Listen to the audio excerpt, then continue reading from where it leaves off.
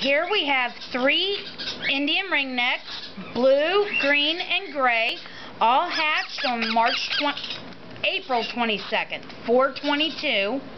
They are unsexed, still hand feeding 3 times a day.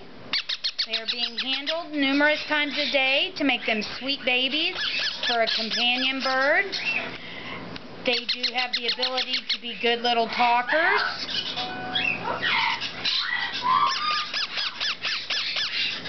They do stop that squeaking once they stop hand feeding.